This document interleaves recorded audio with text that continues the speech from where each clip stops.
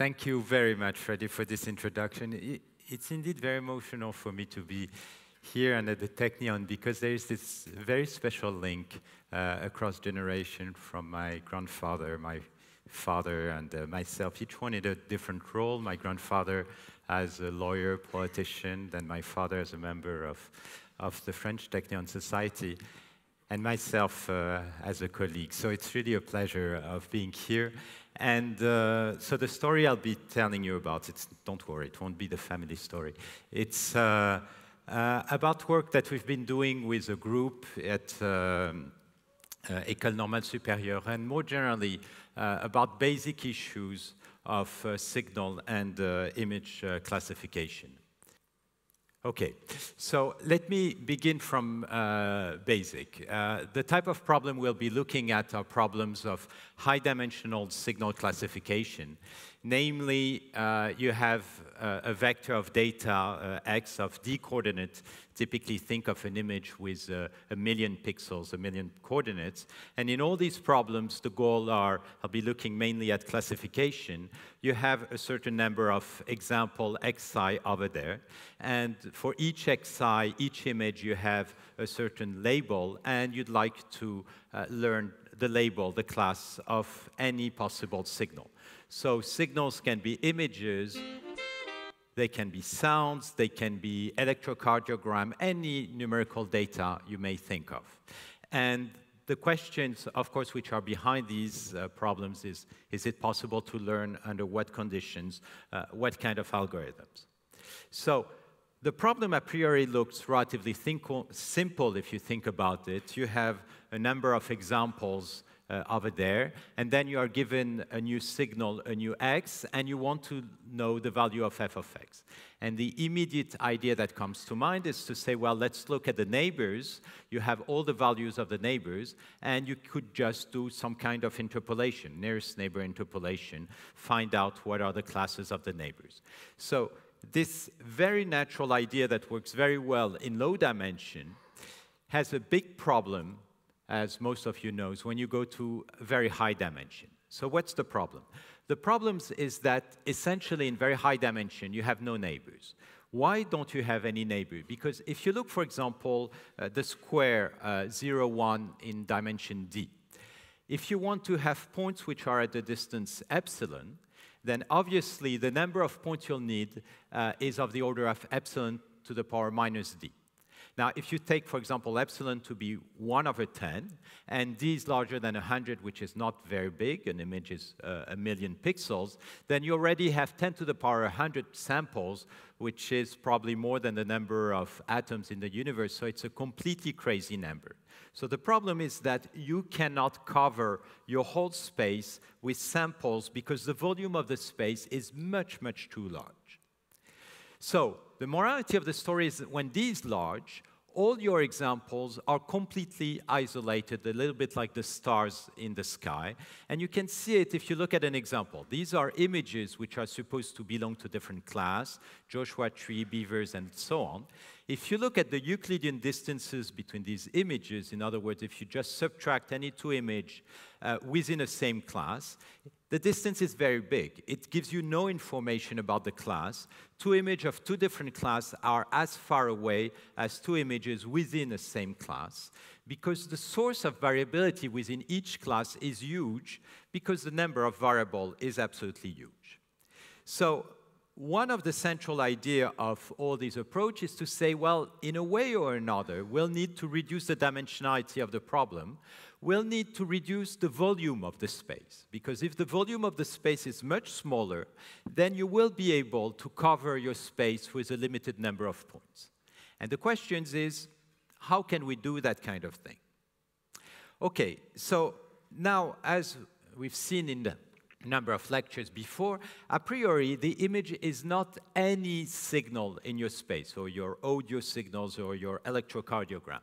It's going to belong to a certain subset of your overall space. And if you are lucky enough, your subspace, your subset omega is not too big. So that's the simple case, and we'll begin by that. If you are in a situation where your signal x belongs to a subset omega, which is relatively low dimensional, for example, if it belongs to some kind of manifold like that, then everything is relatively easy. You have no curse of dimensionality problem. Why?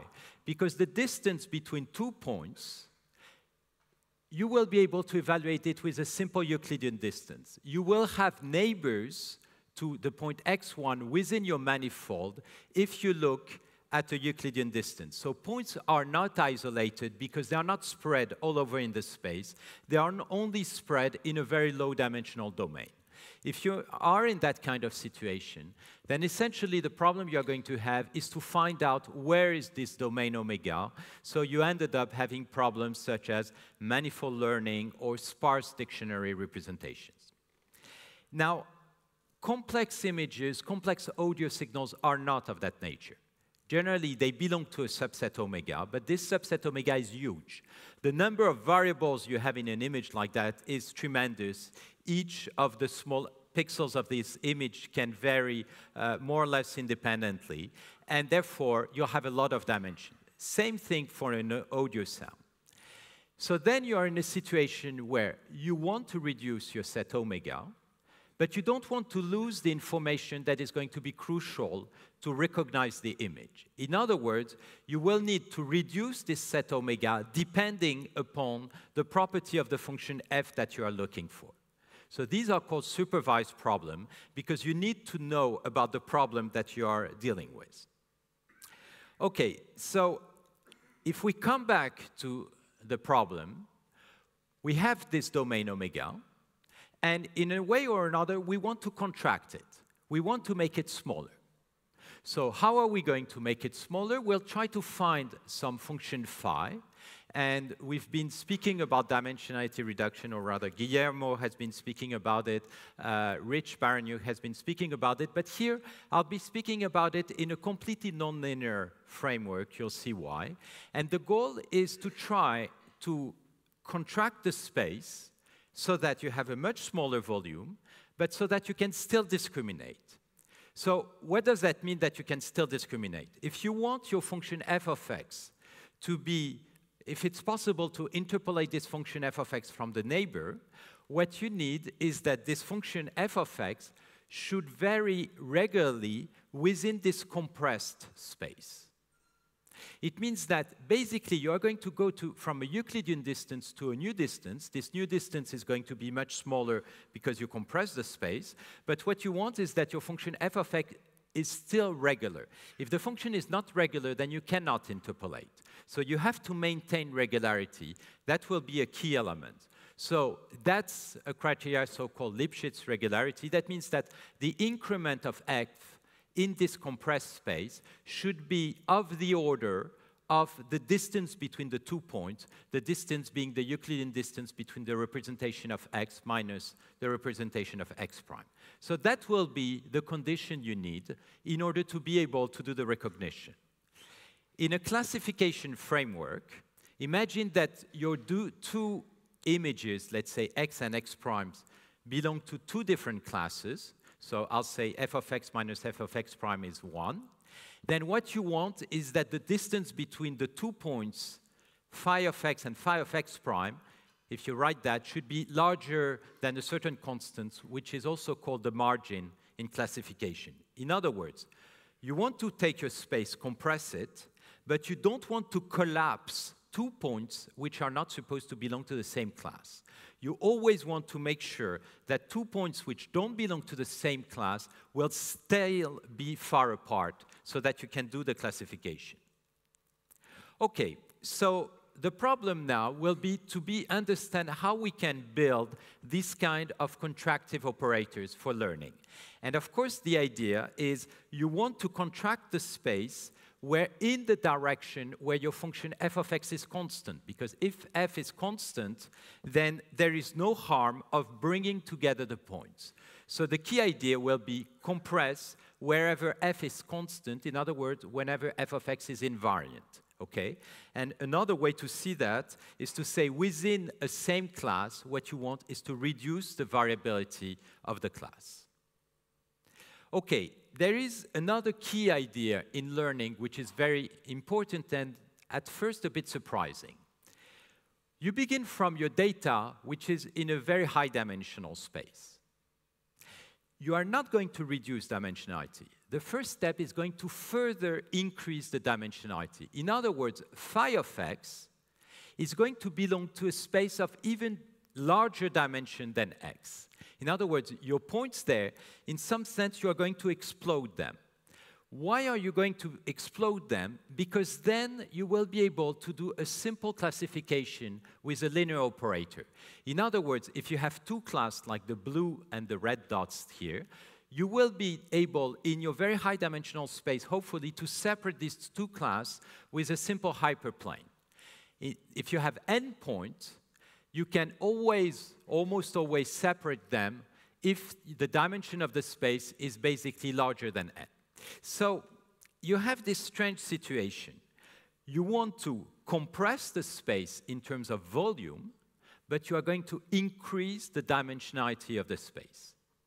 And that's what we're going to see.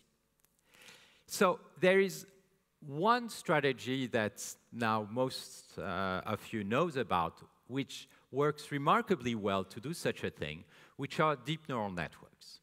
So the idea of neural networks is a very old idea. It began since the 50s. But there is a revival, which is very impressive, which has been going on for the last 5-10 years, in particular with the work of Jeff Hinton and Yann Lequin. And the idea of these networks is the following. So you begin with your data, which is in dimension d.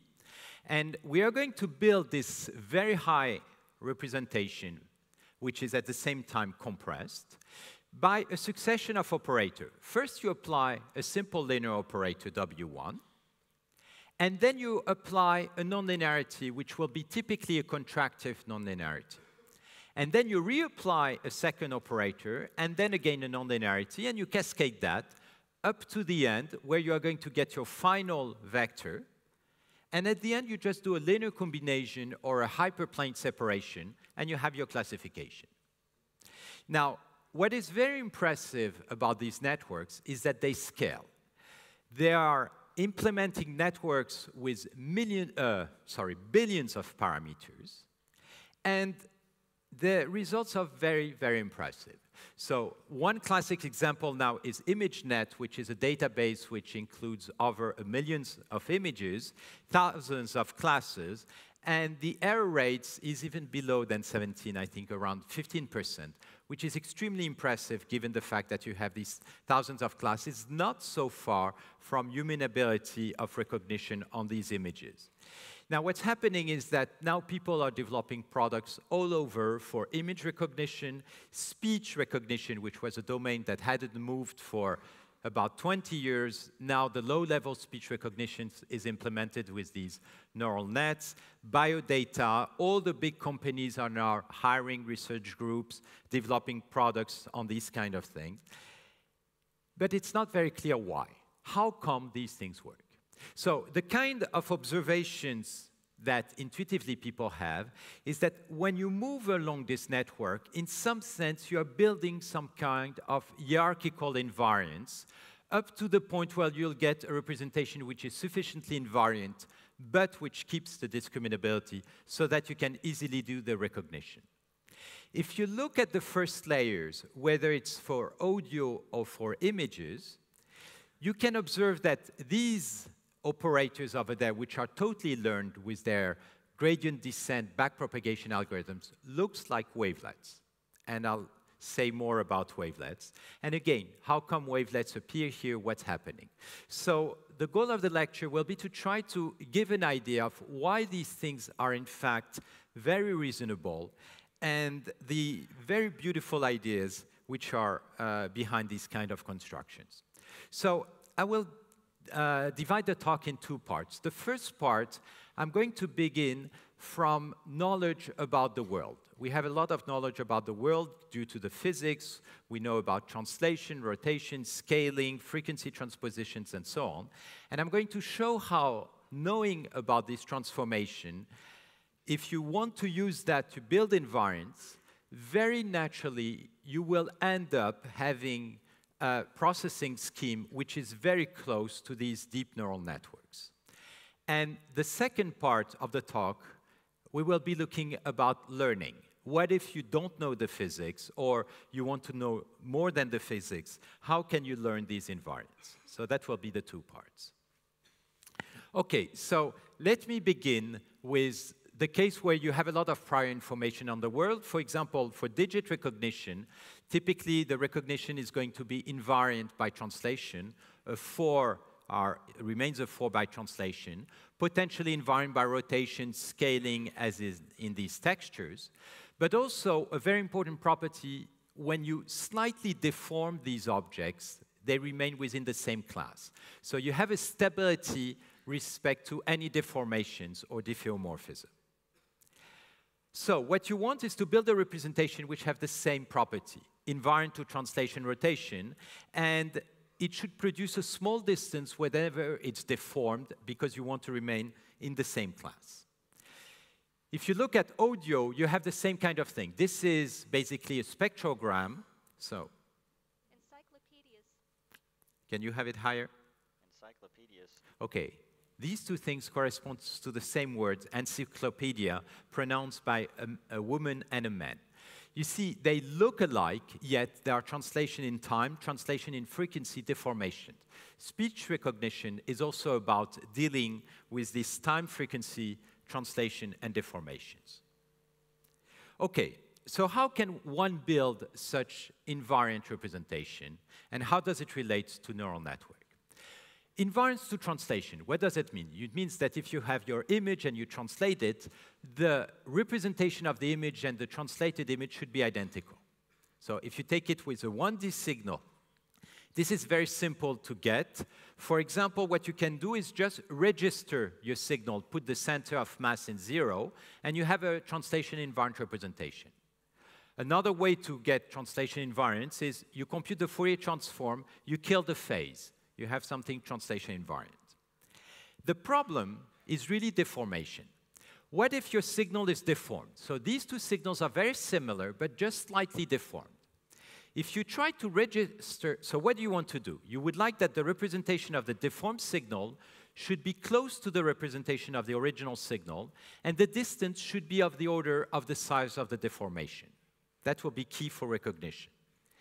If you just try to register these signals, because of the deformation, the peaks will not be aligned anymore, so the distance is going to be much bigger than the size of the deformation.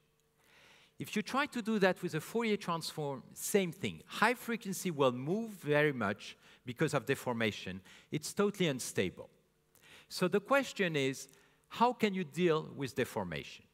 And that will be the path that will lead us to wavelets. So why wavelets? Because wavelets are functions which are localized. So if you slightly deform a wavelet, you still have something that looks like a wavelet. So let me just remind you. I'm going here to use complex wavelets. So think of a Gaussian modulated by a sine and a cosine. So you have the real part and imaginary part. And these functions, we are going to dilate them by, let's say, powers of 2 over there. And in frequency, a wavelet like that is like a bandpass filter over the positive frequency, and you just dilate your bandpass filter so you get different frequency bands, okay? It's Q constant bandpass filter bank, if you wish. So a wavelet transform, what does it do? It takes the signal, it keeps the low frequency by averaging the signal, that's the low pass, and all the high pass are carried by wavelet coefficients, okay? I have here no orthogonal basis, it's just a simple filter bank. And if you cover well your frequency axis, you can verify that the energy of all these functions will restore the energy of the original signal. For images, it will be the same idea. So for images, a wavelet is still a complex function, the real part, the imaginary part, but now it's a small image. You are going to take your small wavelet, you are going to rotate it. This is the rotation of angle theta, and you are going to dilate it. So wavelet now is indexed by an angle and by a dilation. So in Fourier, this is the support of your wavelet. When you rotate it, it's going to cover all the annulus. And when you dilate it, it covers all the Fourier plane. So if you do that, then you have a filter. filter bank with the low-pass filter, averaging, and the wavelet transform. Same thing, keeps the energy. So the key idea of the wavelet will be, we'll use it to separate the signal information within different scale.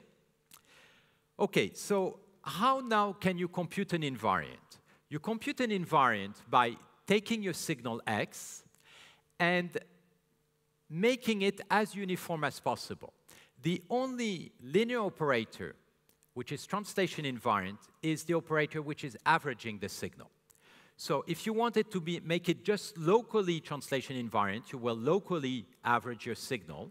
And you see the result here is almost invariant by translation, at least invariant to translation on this translation which are small relatively to the support of phi. Now, if you do that, of course, you've lost the information, but the wavelet transform will also give you all the high-frequency information through wavelet coefficients. But these are absolutely not translation invariant. Okay? If you translate your signal, this is going to translate. It's going to be very different. So what are we going to do? The first phase will consist in precisely killing the phase, like in Fourier transform.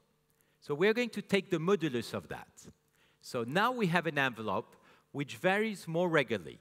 What did we do? We applied a modulus, so it's going to be a contractive operator. It's contractive because if you take two numbers, a and b, the absolute value of a minus absolute value of b is smaller than the absolute value of a minus b. So modulus is a contractive operator. So we're going to contract the space with this contractive operator. And so this new operator now, which is nonlinear, it's not anymore preserving distances, it's compressing distances because of the modulus, but it's also preserving the norm because absolute value is keeping the norm. So the idea will be get an invariant representation and then get the envelope of the high frequencies. So then if you want to take these high frequencies and then make them invariant to translation, you will just have to average these high frequency, and you are going to get a new set of invariant coefficients.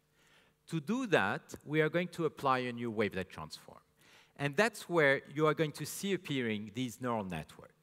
Okay, let's begin with an image. First, you average your image, you get an invariant by translation. Then you get all the high-frequency information through the wavelet coefficients, different orientation, different scale. Okay? The wavelet transform explodes the information across scale and angles. Then you are going to compress the space by making a modulus. So you are going to keep only the modulus of the wavelet coefficients. That's the first layer. Now you want to produce a new set of invariant coefficients. To each of these images over there, you are going to apply a wavelet transform again. So you are going to compute the average, and you are going to compute the wavelet coefficients of these modulus wavelet coefficients over there. So you have many, many, many new images over there in the next layer of the network. Then you want to make them invariant to translation. How are you going to do that? You reapply a wavelet transform. All these red things corresponds to averaged images. They are invariant to translation. And you get the next layer, which are the high frequencies, and so on. So you see here, it's a convolution network. Convolution, nonlinearity. Convolution, nonlinearity. And all these outputs correspond to the invariant coefficient, the averages. So what did we do? We've been cascading compressive operator like that. And the output of the network are all these invariant measurements. First, the average of the image, the average of the wavelet coefficient, the average of the wavelet of the wavelet, wavelet of the wavelet of the wavelet, and so on. Okay? You have a huge set of invariant coefficients. That's what we're going to call a scattering transform because it's exploding, it's scattering the information. Now observe, we began with X, and we've been constantly increasing the dimensionality of this space, okay, while compressing it with these modulus. Because it's a cascade of modulus compressing operator, you can easily verify that the cascade is going to compress the information. The distance between x and x prime in the scattering domain is smaller than x minus x prime. You can prove that the energy of the last layer is going to go to 0, So all the information is going to get out as invariant coefficients. So all the energy of the signal is going to be carried by these invariant coefficients. That's what is said over there. It's preserved the norm. And very important, it is stable to deformation. If you take your image, you deform it like that, x becomes to x tau, the deformed image, the distance will be of the size of the deformation. So simple Euclidean distance will give you all the information you need about deformation. Okay, let me give you first few examples to get an idea how it looks like on audio. So this is an audio sound, an attack, tremolo, and the vibrato. If you look at the output of the first layer, so these are like meld spectrum coefficients in audio. They all look alike because what you are basically doing is taking this wavelet coefficient and averaging them. So you are losing the attack, you are losing all the tremolo and vibrato information, everything looks alike. If you look at the coefficient in the second layer of the network, these are the wavelet coefficient of the wavelet coefficient. What do you get? You get the fact that here the attack was very smooth, so you have no high frequency information in the second variable lambda 2, whereas the attack here you see it. You see here appearing the tremolo as a high frequency information in lambda 2, and the vibrato. So basically all the fine structure which had disappeared appears in the next layer of the network. That's why you need several layers. Let's take images, two textures. These two textures have exactly the same second-order moment. So if you look at these two textures in the Fourier domain, they look exactly the same. The power spectrums are identical. They were designed for that. If you look at the first-order coefficients, these are a display of the wavelet coefficients, a little bit like Fourier. Basically, they give you the same kind of information as second-order moment or power spectrum. They are identical. If you look at second-order coefficients, they are totally different. Why? Because this is much more sparse than this, and you see it appearing through the second-order coefficient. So you see the need of going deeper and deeper in the network. Okay, so how do you use that for classification? Once you've taken your image and built the scattering transform, if you are dealing with a problem which is just about translation and deformation, then you just do a simple linear classifier. This is the case for problems such as digit recognition, because the digits move around, are deformed. So the problem is totally linearized in the scattering domain, and you get state-of-the-art results, the order of 0.4% errors, which are that's right now the state-of-the-art, but in a very simple way. But it's a simple problem. It's a simple problem because it's just about translation and deformation. If you deal with textures, so textures are stationary processes. You want a translation invariant representation. Same thing. You build your representation, exactly the same algorithm than for digits. In that case, you get about 0.2% error. The state-of-the-art was about 1% errors, essentially with Fourier techniques before. So basically, you get the invariants. The problem gets very simple. Now, what kind of information are you retaining? If you look at audio textures, for example, that's the work of Joachim Anden. So the kind of thing you'd like to do, you take an audio texture, you build a model, and you try to synthesize. So if you do that, for example, with covariance representation, what you can resynthesize is a Gaussian process. With the scattering information, you can build up your scattering vector, and you can resynthesize a random vector which has basically the same scattering coefficients. So I'm going to show you, for the Fourier, you have about d coefficient. For the scattering vector, I'm just going to use the first layer, the second layer. So it's of the order of log square d coefficients. This is the first example, water. This is the Gaussian model. The scattering vector. Can you put it a bit lower so that we... Okay, paper. Gaussian. Scattering. Cocktail party. Gaussian. scattering. What you see is that basically you are restoring intermittency phenomena through these second layers of coefficients.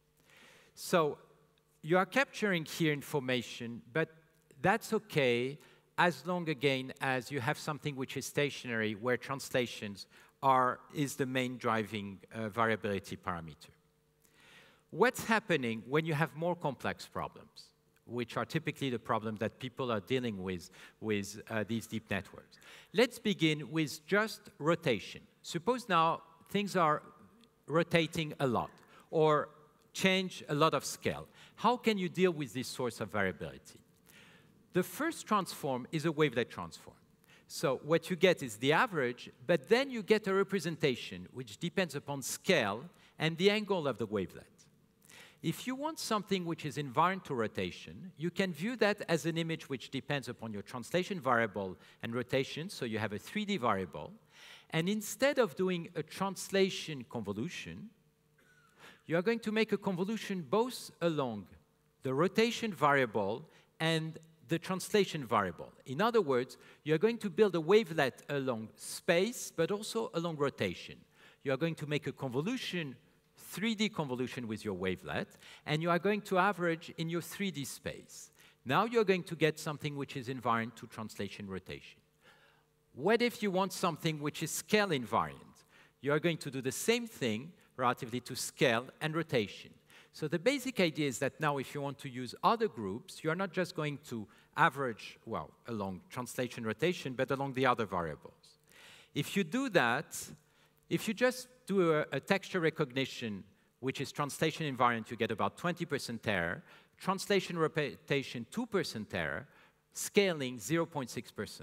That means if you adapt to the right invariant, you get what you want, you go to very small errors.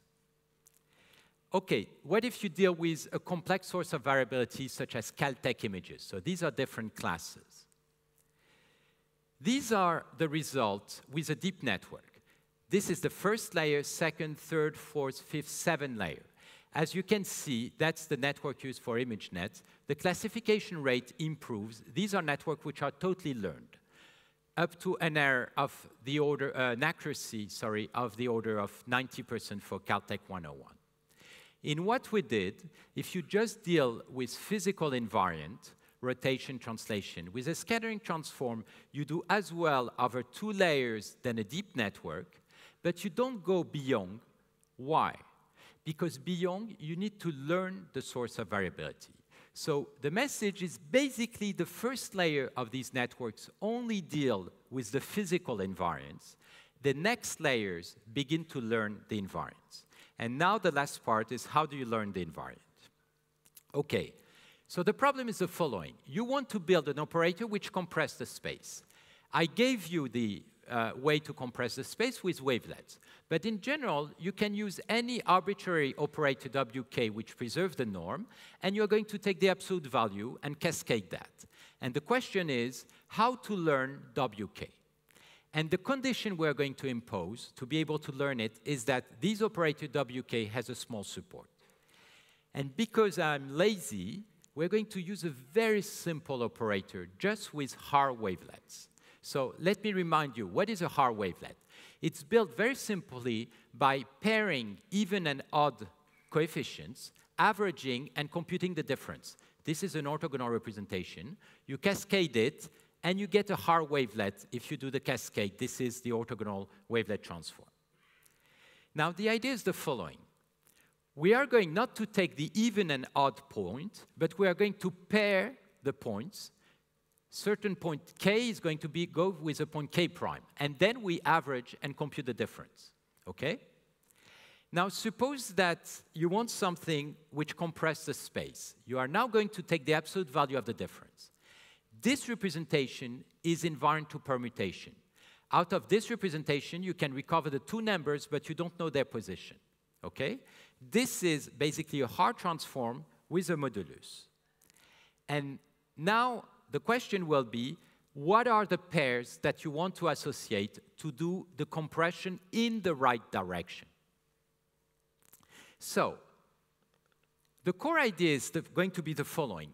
Each time we are going to learn the way to do the pairing, so the direction in which we want to do the compression, from the data. And then we are going to apply the transform, difference absolute value, and cascade that. Learn the pairing, learn the pairing, learn the pairing, do this product, you get a scattering transform. It's the same idea, but now you are basically learning your wavelets. Now, if you begin from endpoints, you are going to get here, it's an orthogonal, well, a succession of orthogonal operation modulus endpoints. We're not going to do it once, we are going to learn several trees. So we are going to increase the dimension of the space. Now, how are we going to learn? The idea of a supervised classifier is that you want to maintain the margin. So you want to make sure that the distance between 2 points in the representation is always bigger than the distance between the class. So suppose you have 4 classes. We're going to do the following. We compress. We're going to learn an operator so that we compress the space, but we don't get the class closer. Compress the space, never get the class closer. And how do we do that? By finding the right pairing. The right pairing are the ones which don't bring closer the points that belongs to different classes, okay? And that's done by optimizing a margin distance. Because it's a pairing problem, you have exact optimal algorithms to solve that kind of thing. If you want to deal with unsupervised problem, then you don't have anymore the classes. The only thing that you can do, if you don't know what class a point belongs to, is to make sure that your data is not too much compressed, to try to avoid collapsing points together. So in an unsupervised case, what you're going to try to make sure is that your data doesn't get squeezed too much. So you are going to learn the operator so that each time you compress the space, but you don't compress too much the data. If you do that, you can verify that it will be equivalent to minimize a sparsity norm. Make a pairing so that the difference between the points are as often as possible equal to 0. So match points which have close value and iterate. So that's very close in an unsupervised way to dictionary learning. Okay. To finish, if you do that, for example, on MNIST, but that's the images you have, completely randomly permutated, okay? So you have to learn what are the appropriate pairing. You do that, if you do it in an unsupervised way, you have no information about the class, you are going to learn wavelets. They look bizarre, but if you invert the random permutation, you see basically you are learning wavelets which have almost connected support. They are computing differences within your image, which basically corresponds to contour information. If you do that, you get an error of the order of 0.9% without having any prior information about distribution of pixels and having learned everything. Now, this is an unsupervised approach. What did we learn here? Translation. Why were you able to learn translation without information about the class? Because all the digits are invariant to translation. This is not possible in general. Let me show you a very simple example. Here you have 2 classes. The blue class 2 is signals which are on the left and then 0 on the right. The red class is 0 on the right and red on the left over there, okay? If you do an unsupervised learning, you are going to get a representation which is basically invariant to translation. That's the Haar pairing that you learn. You group the points which are nearby. Basically, you are learning translation. And if you do that, the error is going to be 50% because if you do a translation invariant representation, the blue and the red class are identical. Here, you don't want to do something which is translation invariant. You want to make sure that the class remains separated. And that's what you get if you do a supervised pairing, which makes sure that the margin distance remains the same. So you compress the space, but you make sure that the distance between the elements remains about constant. And then the supervised classifier is going basically to converge to 1. That's a simple example. When the number of trees, in other words, when the dimension of the space increase, you are going to have a convergence to 100% error. So, conclusion. What I wanted to show here is that behind these deep networks, which looks very strange, there are some basic principles which allow us to understand what's happening. And among these basic principles is this idea that you take the space and you progressively compress it while at the same time increasing the dimension. The fact that you compress the space means you have no overfitting problem. You can have billions of parameters, but because you compress the space, you don't have an overfitting parameters. I think the area is very beautiful because from a mathematical point of view, it's very surprising. It's very surprising because in math, normally, that's not the way you build invariants. So there is a lot of things to do. I think there is a lot of things to do also in relation with other fields, in particular with physics, where there is a lot of problems related to invariants. This being said, there are many, many possible strategies to do that. People use backpropagations in these deep networks. I just showed a very simple example with just a pairing algorithm, which seems to be able to get decent results on a number of examples. We are just exploring that. And of course, there is a lot of research questions on how to do that depending upon the type of applications. Thanks very much.